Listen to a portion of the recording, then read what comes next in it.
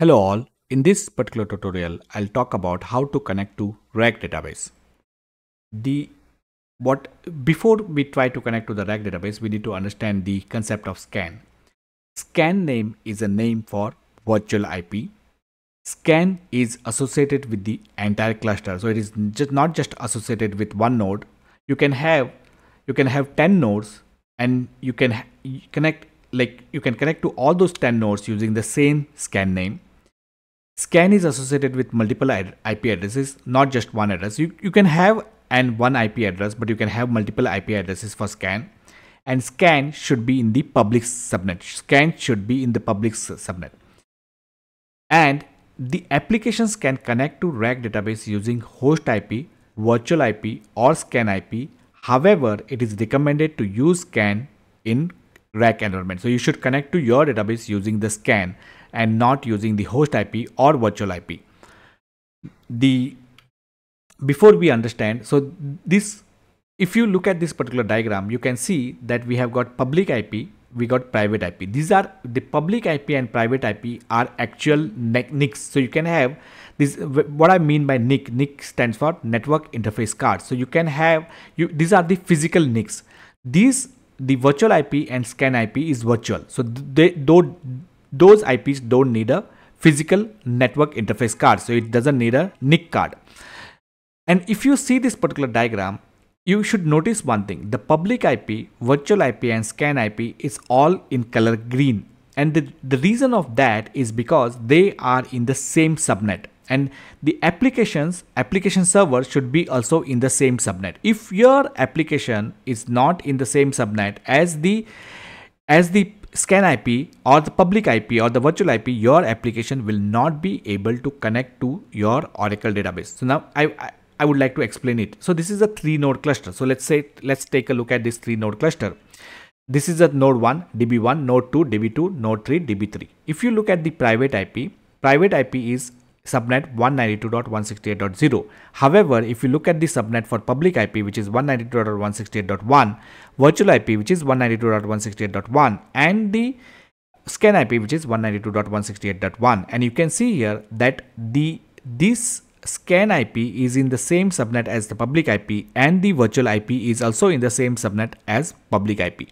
So whichever is the subnet of public IP, your scan IP and your virtual IP should be in the same subnet, and application server should also be in the same subnet as your scan IP.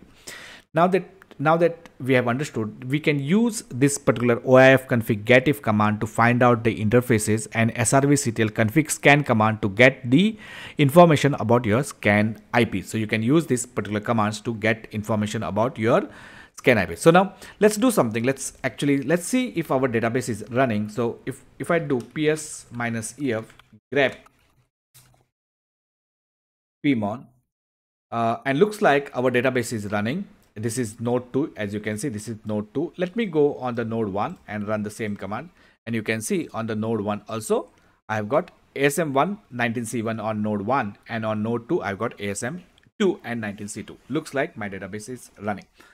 Now I can also log into one of, and what I can do is like I can run another command called CRSCTL. So let me run CRSCTL using the grid home or grid user, CRSCTL stat res -t. I'll run this particular command, and you can see that my database Aura 19C database is in the open condition.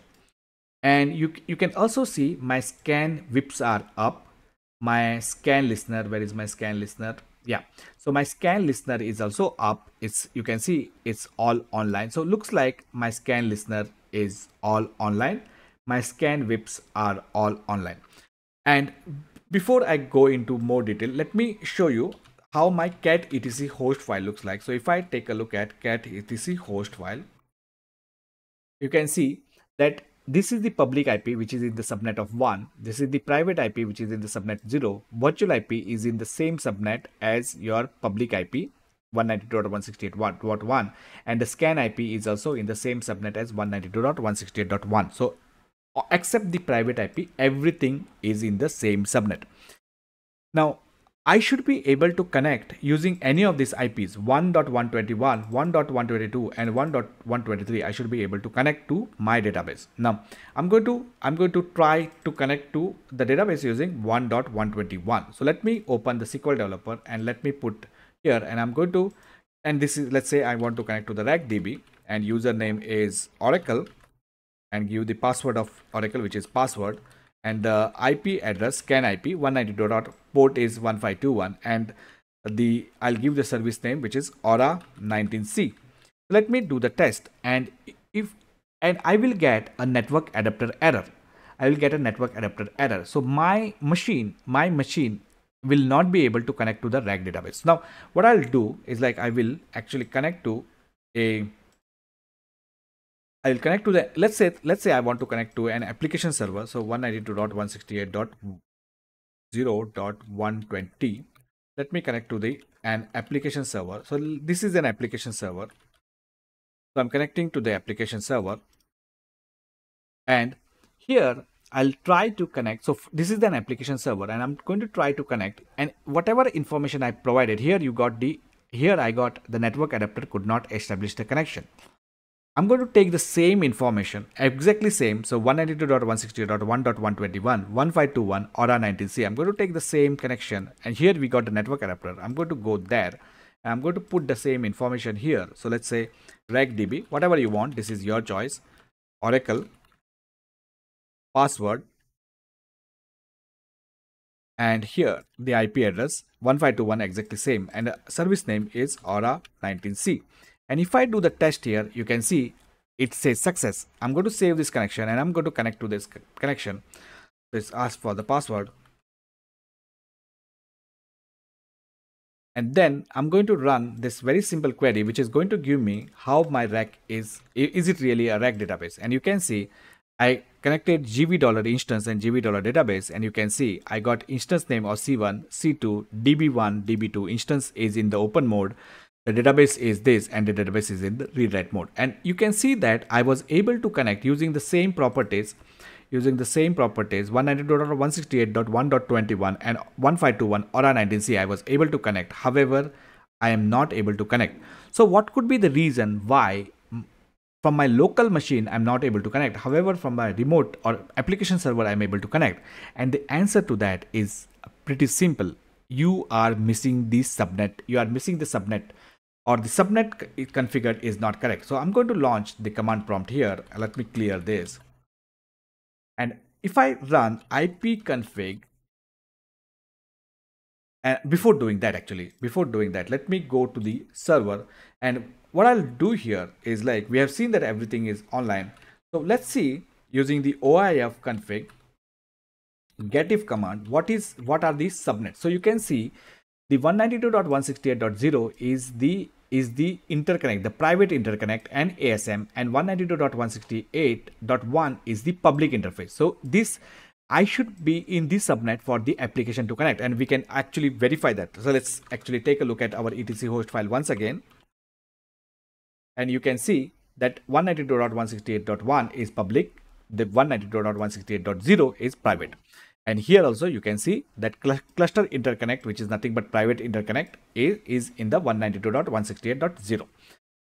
And scan is also 192.168.1. We can use another commands, and I'll show you those. So the srvctl config scan, and I'm going to only grab for IPv4, otherwise it's a pretty long output. So let's see what are our scan IPs, and you can see our scan IPs are 192.168.1.121. and let's take a look at our VIPs. So config node apps -a, so this is the command, and again I'm going to grab for IPv4 because I'm not interested, and you can see my VIPs are 1.111. So you can see VIP is 111.111, the 112.112, and VIP is also correct. Scan IP is 121.122.123 and 121.122.123. Now I'm going to use, I will try to see if I can connect to any of these scan IPs. So I'll do ping 121. I'm not getting any response. Let's try 122. I'm not getting any response. And let's try 123. I'm not getting any response. Let's go back to the server and let's run the same command. So ping 192.168, I got the response. 122, I'm getting the response. And because I am able to get the response from my scan IP, I am able to connect to my RAC database. As you can see, we were able to connect to our RAC database and I fired the query. Now, the reason of this, like that my local server is not able to connect while my remote machine, my application server is able to connect. It is pretty simple. The reason of that is pretty simple, and that for that, if I run ipconfig find str ipv4, which will show me what subnets I am on this particular machine. Odd.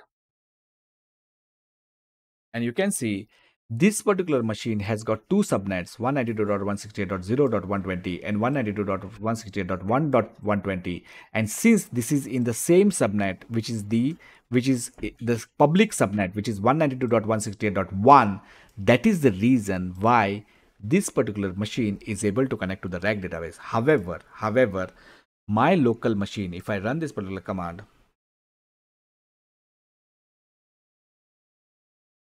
you can see it is only in the subnet of 0. It is not in the subnet of public. It is not in the subnet of public, and that is the reason why my local machine is not able to connect to the RAC database.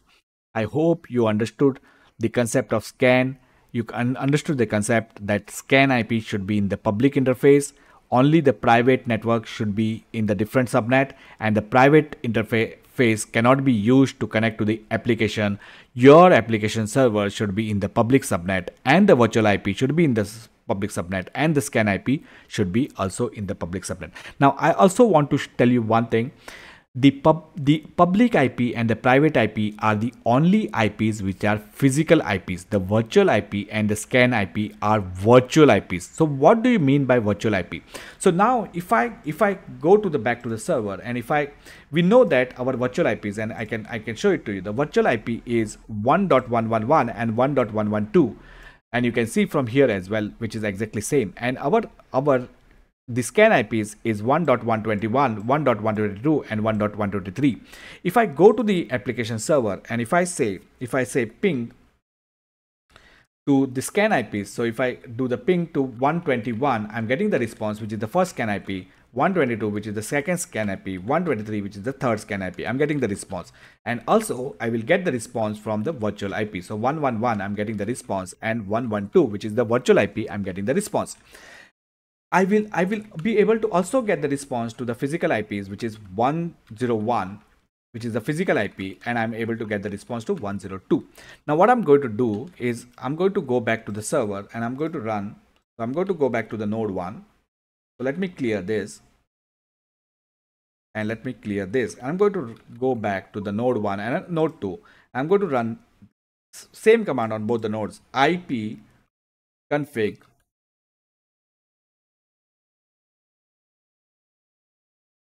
ipconfig, sorry, not ipconfig, it should be ifconfig. Ipconfig is on the Windows. So grep for IPv4.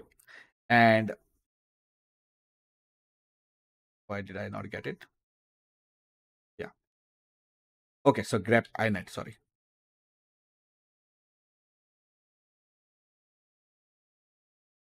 And I'm going to run exactly same command here. So now that I've ran the commands, and you can see that 101 and 1.101 is actually the physical interface. Rest all 123, 122, 111, 112 and 121, all of these are actually virtual IPs. So what do you mean by virtual IP and what do you mean by physical IP? So if the cluster is down, all of these IP will go away. Those virtual IPs will be not reachable. Right now we can see we were able to reach to all of those IPs, 121, 111, 121, 122, 123. We were able to reach to all of those scan IPs as well as the virtual IPs. So we were able to reach to 121, 122, 123, 111, 112. I don't have the node 3. And we were able to also reach to public IP. Now let me stop the cluster. So I'm going to stop the cluster. So to stop the cluster, what I'm going to do, I'm going to go as root And first I'm going to say CRS. I'm going to do CLS CTL.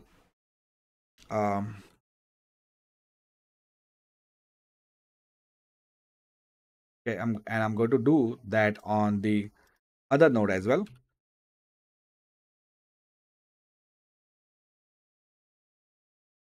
So I'm stopping the cluster, and once I stop the cluster, I'm going to run the exactly same command, the ipconfig, ifconfig grep inet on both the nodes. So give it a minute, and then we will see if we are able to ping to those IPs.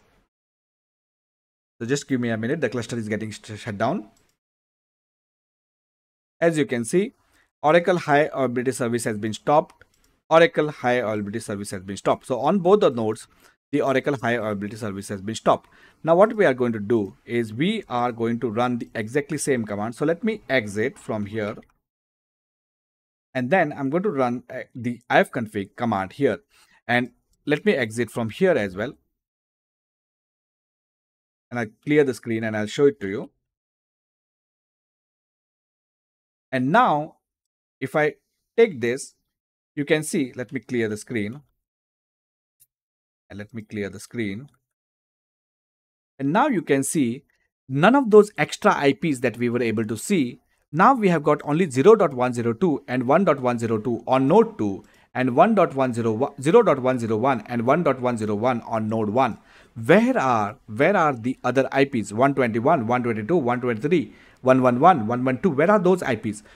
Only the private IP and the public IP remained. All of the other IPs have disappeared from my rack boxes. And if I try to ping to those 121, 122, I'm not getting any response. So this is one of the virtual IP. 121 is a scan IP. I'm not getting any response. 122, I'm not getting any response. The concept of that is those are virtual IP. Only if the cluster rack is up, those IPs will be available. Those IP will be brought up. So who brings those cluster IPs up? The Oracle cluster, RAC cluster, brings those IPs up. Once the cluster is down, those IPs are also shut down. So we will not get any response from those IPs when the Oracle cluster is down. And that is the reason it is called virtual IP. It is not, however, these are physical interfaces. These are the physical interfaces. The private and the public interface is a physical interface, which means there is a NIC card, network interface card, where these IPs are configured on this particular server. So the private IP and public IP are the physical IPs where there is a NIC card. The virtual, these are the virtual IP, and the scan IP are virtual IP. VIPs are the virtual IP, and they don't have associated physical card. Oracle clusterware brings those IPs. I hope this particular was useful. After watching this particular tutorial, you will understand how to connect to the RAC database. You will understand what is the concept of scan, and you will also understand the concept of what is the private IP, what is the public IP, what is the virtual IP, and what are the physical IPs and what are the actual virtual IPs. Thank you for watching, and see you in next tutorial. If you do like the channel, if you do like the videos that I'm uploading, do subscribe to my channel, and see you in next tutorial. Bye bye.